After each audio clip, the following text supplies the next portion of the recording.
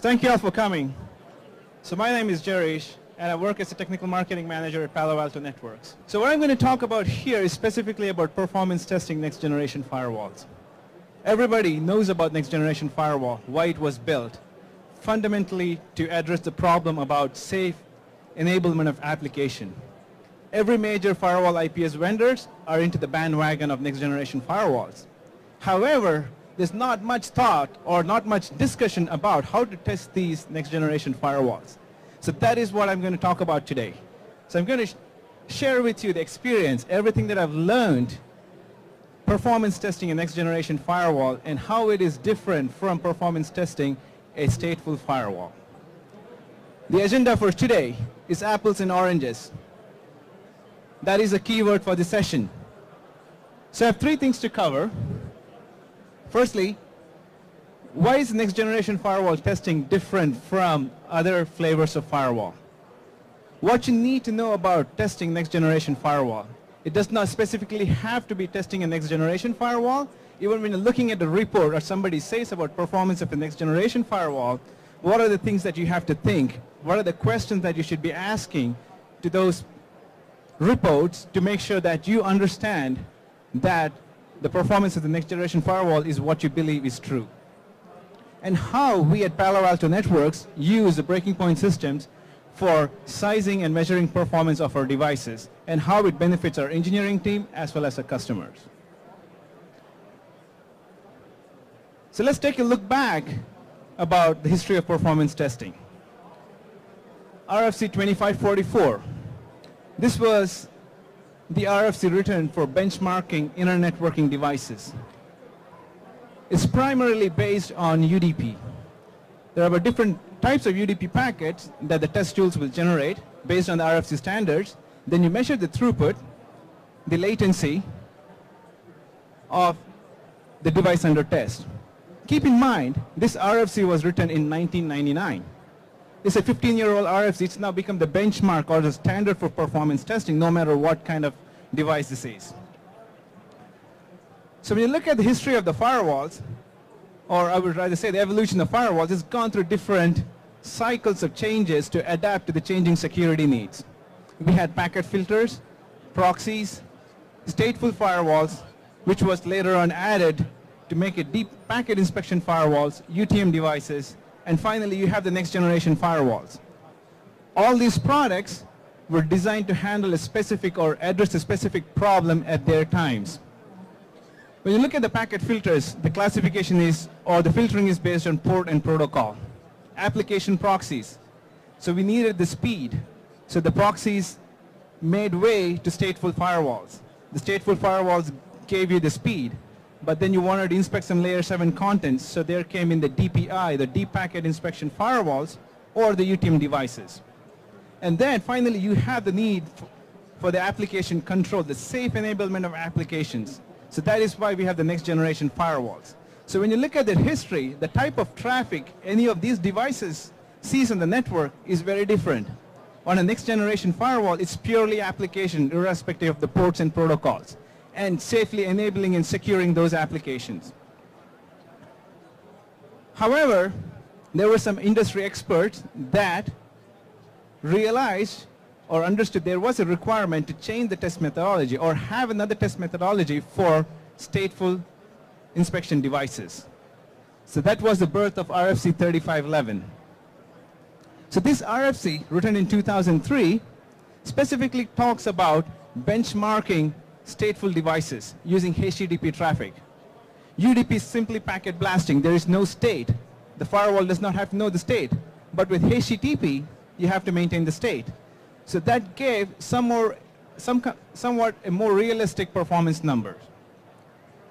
However, when you look at today's network, the traffic, the type of the traffic you see is very, very different. The snapshot that you see here on the screen is taken out of what we call as an application usage report that we got from our live customer networks. So when you look at this, 20% of the bandwidth or the 20% of the traffic out of the sample of 1,400 applications are internet utilities. And when you look at the threads, about the 5,000 applications, there are about 5,000 threads. There's about 12% on the email, and 37 of those threads are internet utilities. So this is the current day's traffic that you see in a network if you're using a next generation firewall. So it's no longer HTTP only. There's a mix of applications that goes on your network.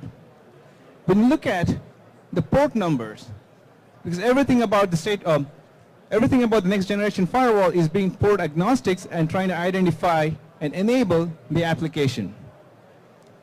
42% of the traffic uses either TCP port 80 and or 443. That also constitutes 45% of your internet bandwidth in any organization. Everybody thinks port 80 is a killer port. That's a port that's going to be constantly used to hack.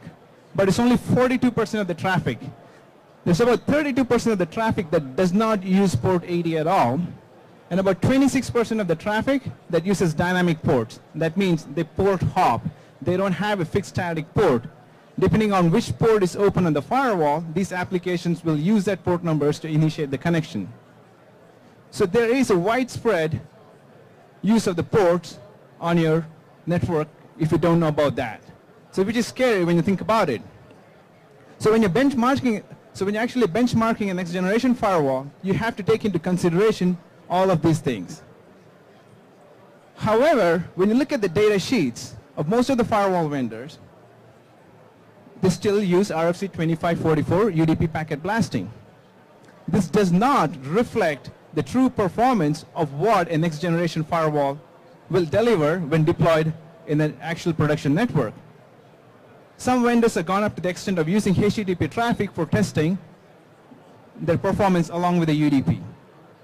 So what we have seen, talking to a lot of the customers, when we benchmark the firewalls, help them size the firewalls when they buy Palo Alto Networks devices, we use them the following guidelines. So what we need to know about testing a next generation firewall: use a mix of application. The application mix should be fine-tuned to the customer's target deployment. The reason I say this is because depending on where the firewall is deployed, on the internet edge or the data center, or in a university or a financial institution, the traffic or the application mix that you see is very, very different.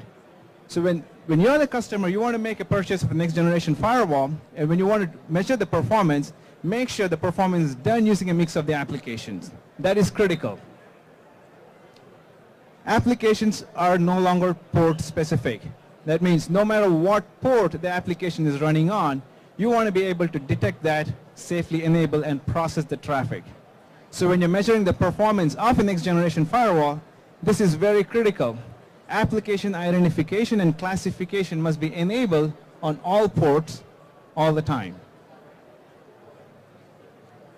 Enable the set of same policies that you would use in a production. A lot of the times you test with one security policy and say, okay, this is how the firewall behaves. And that is not what you see in a real-life network. So increase the number of policy that mirrors your actual customer's deployment, or what you think your existing firewall policies are. Have maybe 50, maybe 100 policies depending on the size of the deployment. Applications on all ports really means that threats can also be going through all the ports. So your threat prevention should be tied to the application. It is no longer port and protocol specific. So that is the beauty of the next generation firewall, is basically application enablement and threat detection on all ports. SSL decryption is key. A lot of our customers decrypt the traffic to look for threats. So if your target deployment uses SSL traffic and you want to inspect the SSL traffic for threats, when you performance test the next generation firewall, you have to enable SSL decryption.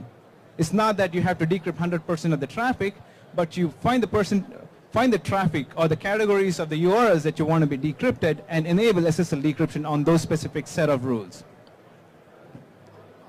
This is very critical. One size does not fit all. Every single firewall manufacturer or vendor gives out default profiles for threat prevention antivirus. So these defaults most of the time are fine-tuned to deliver the best performance, which is not really what you want to look for, because you don't want to compromise security for performance. So when you're evaluating a next generation firewall, you want to be able Stay away from using the defaults. Create custom security profiles, custom threat prevention rules, custom antivirus rules, and use those in your test topology. So depending on whether you're using defaults or non-defaults, the performance can vary. I've seen this in my experience, depending on how you use the antivirus and the threat prevention profiles, the security processing, and hence the performance will impact the device. Visibility is critical. If you think you want to take control of your network, you have to know what is going on in network. What that really means is when you're benchmarking or testing a firewall device, next generation firewalls, enable logging. Logging also has some impact on performance depending on the type of the firewall that you use. So if you really want to get to a real life number, you have to make sure on a next generation firewall you want to be able to look at what traffic, what kind of application has been processed, and be able to correlate those logs. So logging is very, very important. How do we use?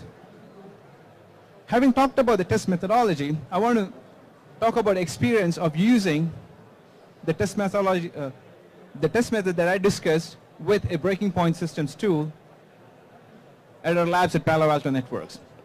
And the benefit that we've seen that using breaking point system tool, it gives you the flexibility to generate applications which simulates the real life network. This is one device that gives you the flexibility of creating mix of applications, and you can fine tune the application mix by changing the percentage of bandwidth each different types of applications can use. So hence you can scale the throughput. And we also talked about threat prevention on applications, not port numbers. So breaking point test generator gives you the flexibility not only generate the application mix traffic, but also generate malicious traffic so that at the same time while you're pushing application traffic, you can look at some of the malicious traffic. So the testing is not only limited to IPv4, the breaking point test tool gives us the flexibility to do IPv6, also the ability to test SSL VPN throughput. A lot of the customers, depending on the use case, if it is a financial customer, they want to look at they want to measure the latency of processing each application under load. The breaking point test tool we have extensively used is not only to measure the performance, the catch rate, when I say the catch rate, the threat detection rate, but also the latency that the Palo Alto firewall or the DUT introduces when processing such kind of traffic. It also gives you the flexibility of measuring the connections per second. The connection setup rate is a critical factor when you're passing traffic. So a lot of the data sheets have a connections per second number, which is actually the TCP connection establishment. But when you're sending applications over those TCP connections, those numbers are very, very different. So the breaking point test tool gives us the ability to measure the application connection setup rate, which reflects the customer's real-life network. In addition to this, it gives you the flexibility to generate various types of flood. So how well can the firewall cope up with some of the denial of service attacks while it is processing this application traffic? What it finally boils down to is, what I've seen the benefit of using the breaking point tool and talking to our customers is we have been able to advise the customers, and the customers are comfortable purchasing a next generation firewall because we're able to successfully recreate the traffic mix. If you don't have the option of using the traffic mix provided by breaking point, we're actually taking the PCAPs from customers' network and replaying that onto the like using the breaking point tool, then add some additional traffic to stress the device under test. So using the breaking point tool, we are able to successfully demonstrate to customers how the Palo Alto Networks firewalls behaves under load and what are all the different performance variables when you turn on different features based on the traffic types. So in the end, the customer has a good idea of what next generation firewall performance is. It's just not simply UDP packet blasting or just HTTP throughput. This is based on real world application performance. Having said that, to summarize, the key takeaways is when looking at the firewall data sheet or the firewall performance measurement, it is not apples and oranges. Next generation firewall performance testing requires just more than UDP packet blasting. Application identification is the key. Application identification must be enabled on all the ports, all the times. Threat prevention should be enabled on all ports, all times. What that really means is threat prevention should be tied to the application, not to ports. Security policies must reflect the target deployment. Do not test a next generation firewall using just a single policy. Enable multiple rules. Enable logging. Visibility is critical because you want to see what is happening on the network in order for you to make that security decision to allow or block an application. One size does not fit all. This is very, very important when you're looking at threat prevention profiles supplied by different vendors. Because, as I mentioned earlier, depending on the type of the profiles, you can have one or many signatures turned on or off. So, to mimic the target deployment, you want to be able to turn on all the signatures so that it gives you the best security coverage without compromising for the performance.